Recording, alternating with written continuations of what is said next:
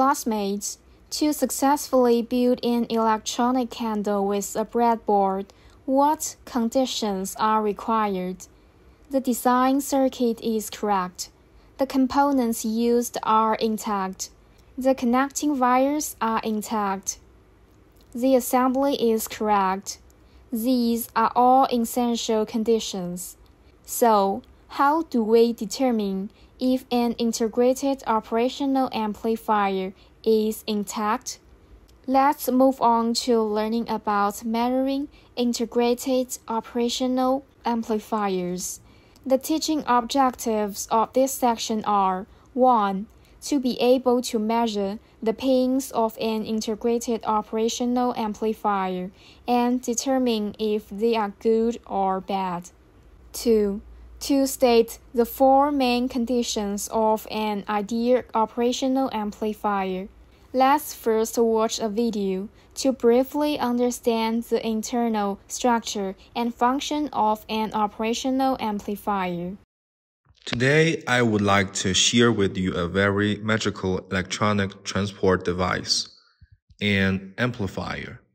It is said to be magical because it can amplify the input V1 signal tens of thousands of times.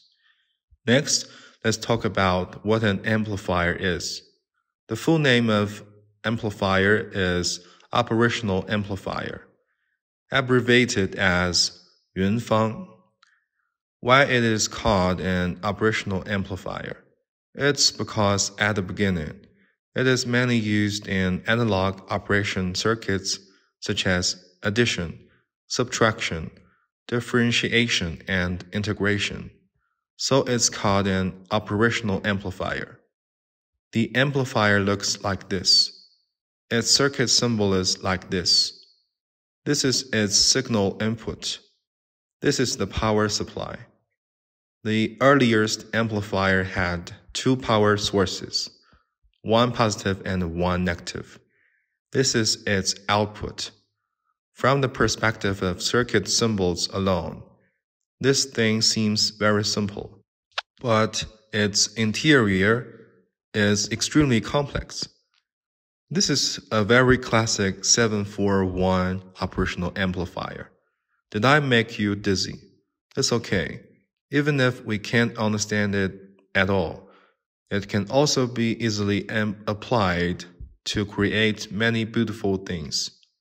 Just like we don't understand the manufacturing principles of smartphones, but it doesn't affect our ability to use it at all. The amplifier is the same. Next, let's briefly introduce its interior. This is the function of each part of him. You see, just the input uses so many diverse devices. These components together form a differential amplifier. This can make the input impedance very high. Also, it enhances the anti-interference ability of the circuit. Its impedance can be considered infinite. That is to say, this part can be equivalent to an infinite resistor. The advantage of this design is that it does not affect the input signal. For example, the signal input to the amplifier is 1 volts, impedance of 1000 ohms. If the impedance of our amplifier input is very small, for example, 100 ohms, this will result in a signal input to the amplifier of only 0.09 volts. And our input signal is 1 volts.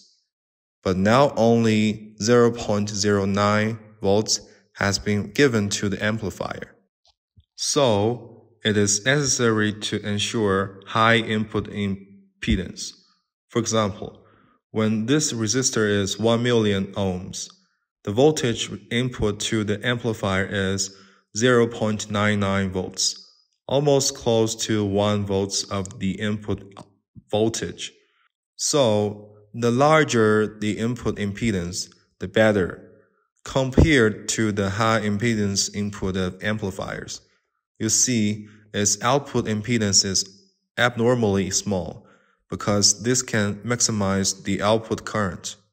Finally, let's talk about how to apply it. This is the input signal. If we want to amplify this signal twice, just build the circuit like this to amplify the signal. R1 equals to 10k ohms.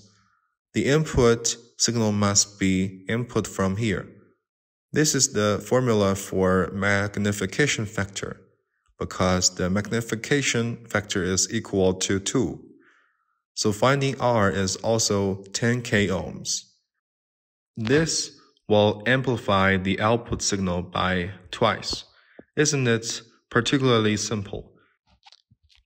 If you want to build this circuit, there are ready-made integrated circuits for us to choose from. These are the integrated operational amplifiers mu-A 741 and LM324. The mu-A 741 is a type of integrated operational amplifier from abroad, whose internal circuit is similar to our country's F007. The internal circuit of the integrated operational amplifier is similar. The two can be used interchangeably. The mu-A 741 is a high-performance integrated operational amplifier with high open-loop gain, high input voltage range, high common mode rejection ratio, overload protection, internal frequency compensation, low power consumption, and easy to adjust for offset voltage, among other features. It is a general-purpose operational amplifier with a very strong versatility. Therefore, it is widely used. The LM324 is also a type of integrated operational amplifier from abroad. It is a quad integrated operational amplifier. The paying arrangements for the mu-A 741 and LM324 are shown in the figure. The main parameters for the mu-A 741 can be found in the appendix. Here we can see the mu-A 741 is powered by a dual power supply.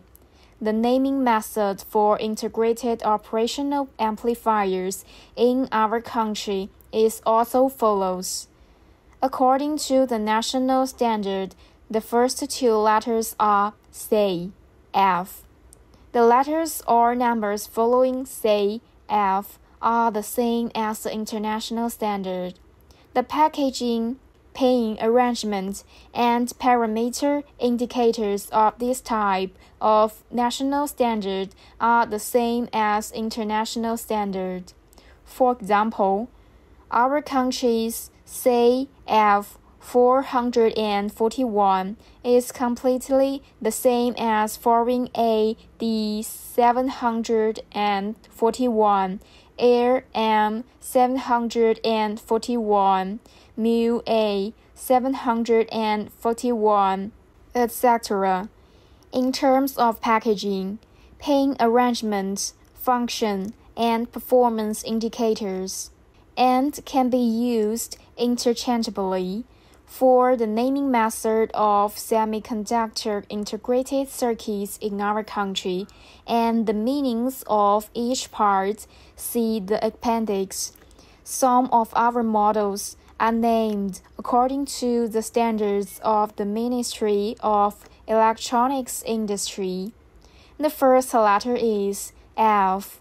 The part following F is different from the international standard, but the technical standards are the same as international ones.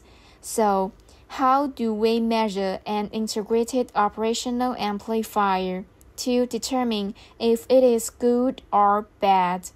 Take mu-A 741 as an example.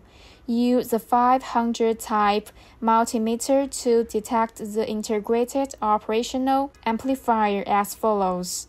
Step 1. Connect the red probe to pin 4, ground, and the black probe to pin 1.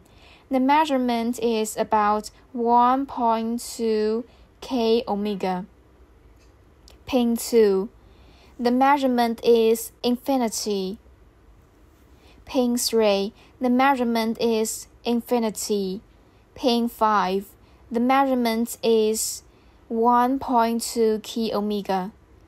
Pin 6. The measurement is infinity. Pin 7. The measurement is infinity. Pin 8. The measurement is infinity. Step 2.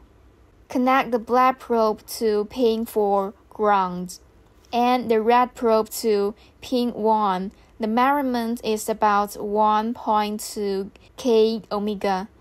Pin 2. The measurement is 6.5 k omega. Pin 3.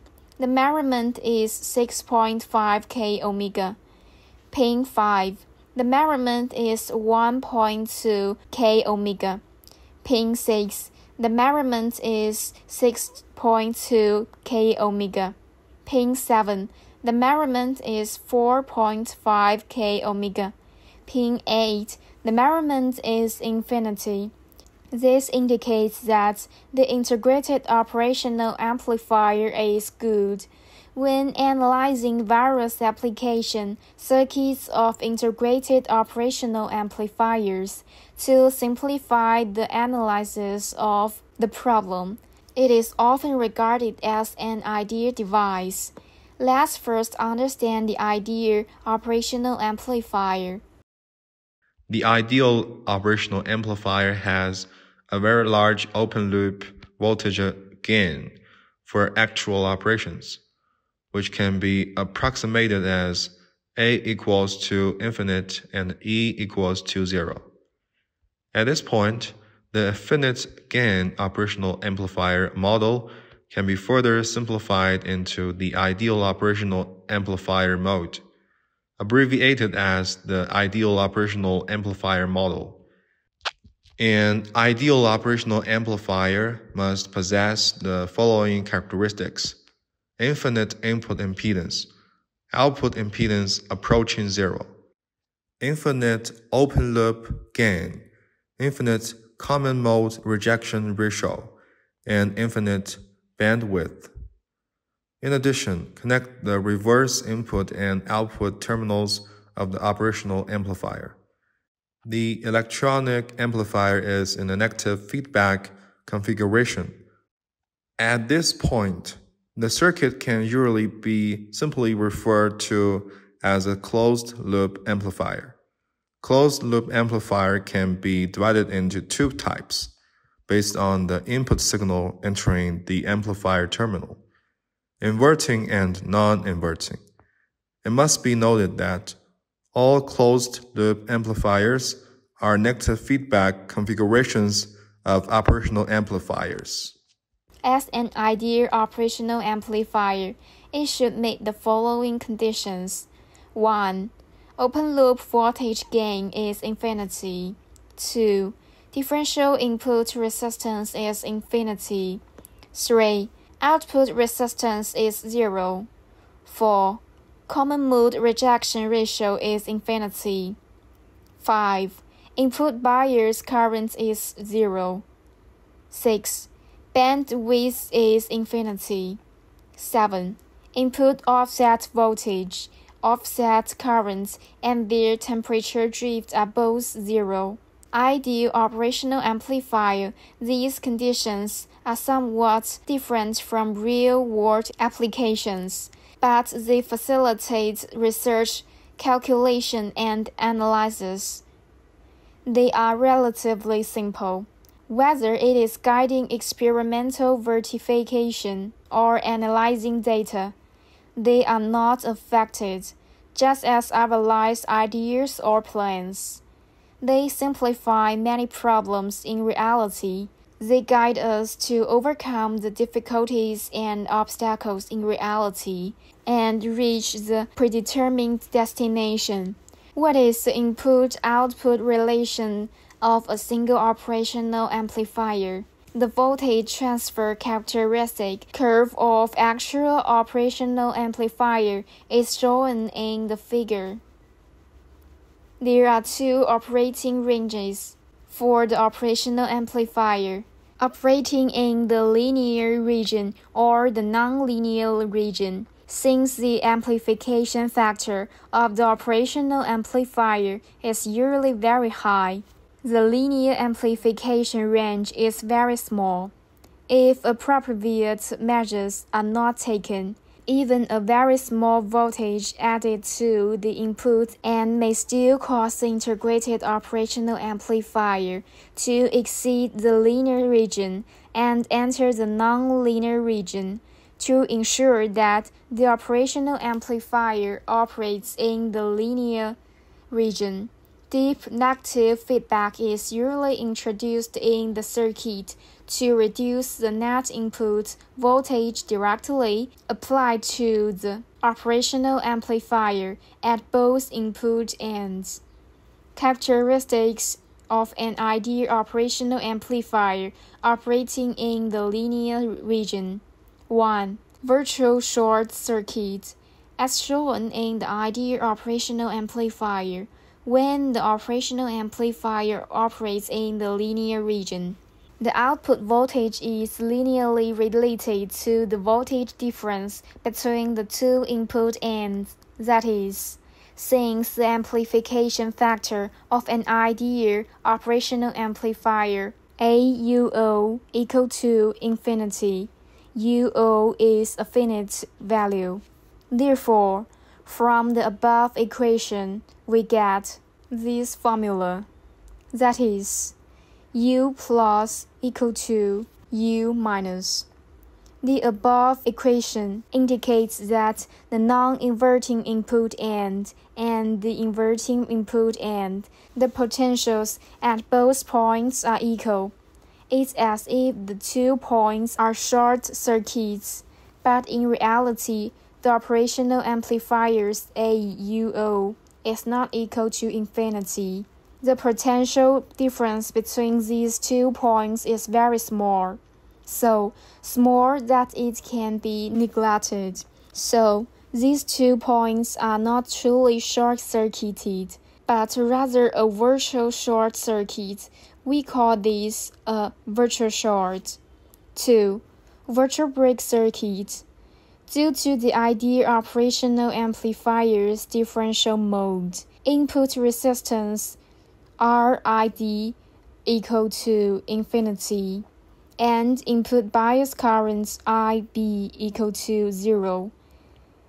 Therefore, the current at its two input ends is 0. That is, I plus equal to I minus equal to 0. It's as if these 2 points are disconnected, but in reality, RID is not equal to infinity. The operational amplifiers I plus and I minus are just very small and negligible, so it is not a real open circuit, but rather a virtual break circuit called a virtual break. Virtual short and virtual break are important conclusions for an ideal operational amplifier working in the linear region. They are commonly used for circuit analysis, must be understood and mastered. Characteristics of an ideal operational amplifier working in the nonlinear region.